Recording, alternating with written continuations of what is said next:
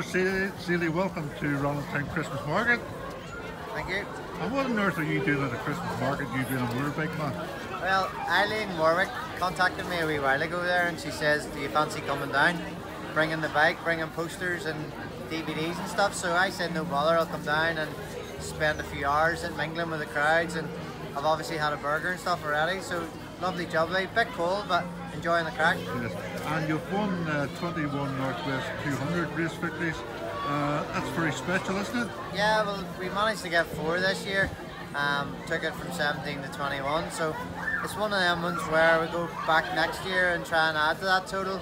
It's not going to be easy, you know, the caliber of riders every year, but we're going to keep knocking on the door and keep pushing hard, and I'm in the middle of sorting out my teams for next year, so hopefully there'll be an announcement very soon. Okay.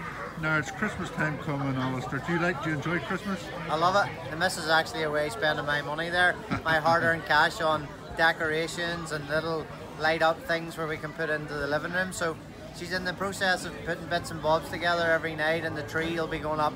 I think as soon as it hits next week, the tree will be up. So it's good because Olivia is obviously 8 months old now, and Lewis is up, and Lewis has got a nice big present for next year. But we'll not spill the beans on that. I think he'll be very happy on Christmas Day. Okay.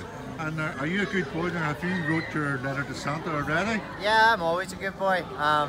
I write it, send it up the chimney, and hopefully I get what I asked for. And what would you like Santa to bring you this year, Alastair?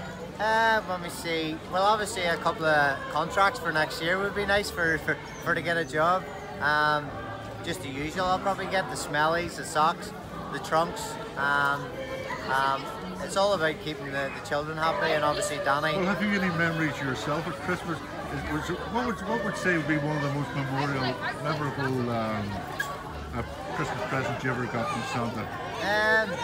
Probably my first motorbike back when I was about 3 years of age or 4 years of age, and obviously it stood by me. We've been racing bikes for a long time now, and thanks to my dad for getting me involved in motorbikes in the first place. And what present? Can you remember what one present that really disappointed you? One present what, sorry? That disappointed you? No. Every present's good. An apple and an orange, maybe? And I wasn't that, I was always kind of blessed. I wouldn't say spoiled, but I was blessed that I got a lot of stuff wrapped for me and put on the settee every year.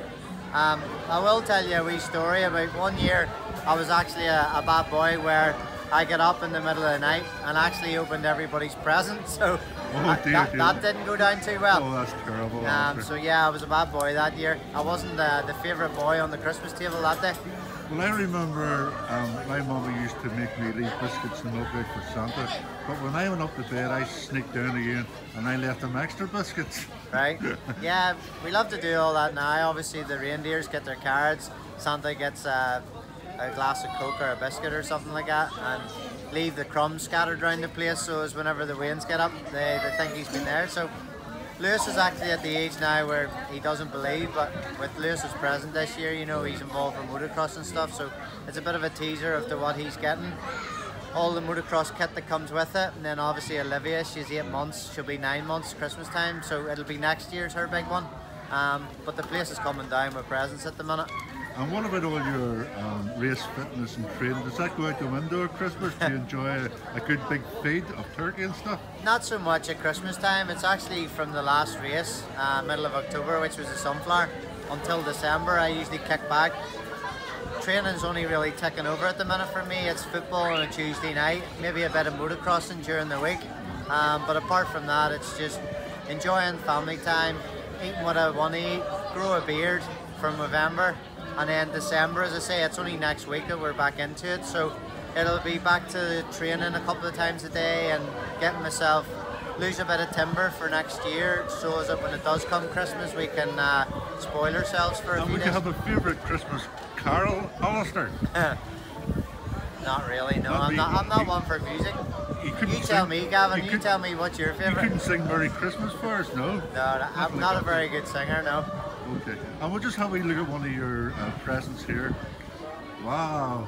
That's a big present. That's a big present. I was a very good boy to get that. Tell me about this present. That's the IFS Yamaha Superbike R1. I was doing a few... Happy Christmas again, Alice. Alistair, Daniel. Merry Christmas! Merry Christmas. And what's Santa going to be bringing you? I don't know, I've been a good girl this year, so a new handbag probably. And Alistair, are you hoping Santa will bring you something special this year? I hope he brings me lots and lots of stuff. I've been a very good boy. We wish you a Merry Christmas. We wish you a Merry Christmas. We wish you a Merry Christmas. Christmas.